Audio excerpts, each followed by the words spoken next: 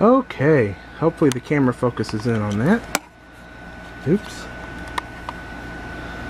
Got the power supply hooked up, 24 pin and 4 pin CPU connectors. Memory is in, video is plugged up, and I've got a keyboard plugged up. So now, if I can find the right pins to jumper on this dang thing. Oh, came to life. Check out the screen. I see keyboard lights flashing. Well, I'll be damned. There's our old CPU running on the new board, again just to test. The CPU is booting at a frequency of 2.4 gigahertz. Now the reason it's doing that is because I have a pin mod on the CPU itself that ironically never worked with the old board. It would still always boot up at 1.8 gigahertz. And on the new board the pin mod works. How do you like that? So now I know the board works. I'm going to put it in the new case and get going. It's alive. It's alive. Now here's our new CPU out of the box.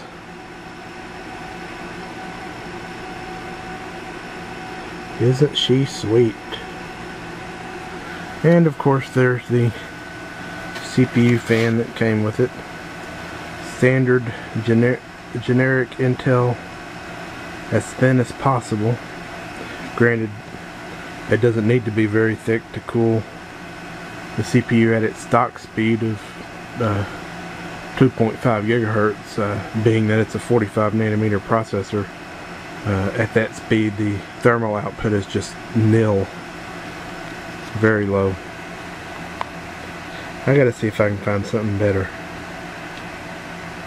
And finally, after hunting for about half an hour on the carpet, I found the missing springs to my Tunic Tower 120. There were 2 missing springs.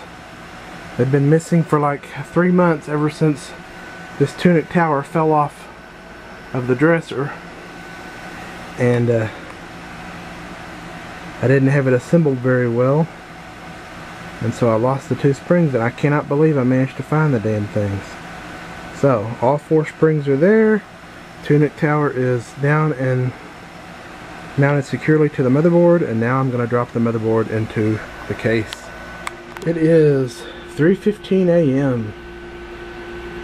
and I am finished. Got hard drive in there.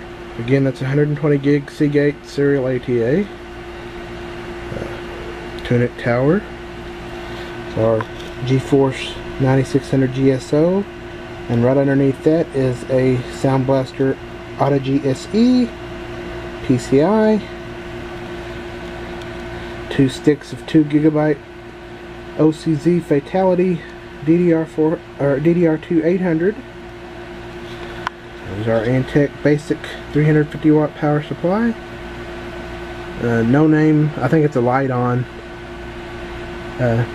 DVD rewritable drive, made in 2003, so it was 7 years old, not 6 years old.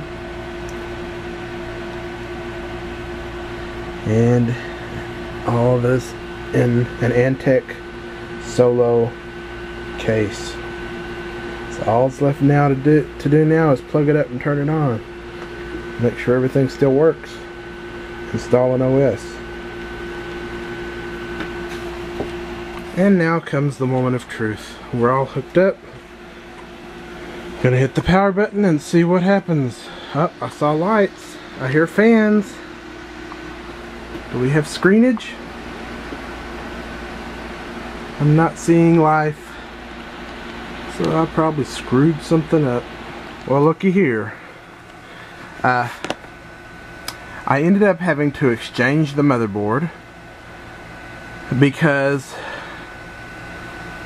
I figured out that it had a cold solder joint somewhere. Being that I had it in the case, I tried, I think the last video I did, it wasn't posting. So I tried switching the heatsink to see if maybe the tunic tower was torquing the board or something and causing a short, who knows what.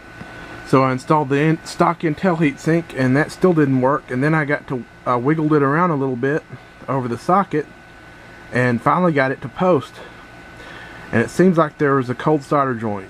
You could touch the memory chips, the memory sticks, or the heatsink while it was installed, and depending on how you touched it, you could cause it not to post. So I went to get a new one, a replacement one. I called Fry's, and it turns out they had gotten in a new shipment, and here it is. Now you might notice this box looks different than the first box did. I have no idea if this is a new design or an old design. I can't remember what the revision on the board I just had was, but this is the same board, G41-M7 Biostar. As you can see, this box came with two serial ATA cables. The back clean, driver CD, the fold out instruction quick start guide, and here's the shocker. Here's the motherboard. Would you look at that? Oop. Now, the astute of you will immediately notice, if you watch my other video, or the previous parts of this video, that this motherboard looks completely different color-wise. Now, if you look closely, aside from the color change in PCB and slots, all the plastic on the board is actually the exact same layout, the exact same design. Have no idea what the old revision was. I didn't look close enough. I'll have to go back and look at the videos and pictures. But this board is revision 6.5, which I believe is the latest version. So I'm not positive on that, but I'm pretty sure. So here we go. A new board. Hopefully this one doesn't have any problems. Pretty funny. I have to give credit to my aunt, because she's the one who spotted the box, because we were both really looking for the boxes that look like the old Biostar boxes, white and black, and she just happened to spot this whole stack of them. Now this is of course this is not open box. This was brand new, still sealed in the anti-static bag. The box was still bundled and closed, still sealed shut. So hoping for good things. So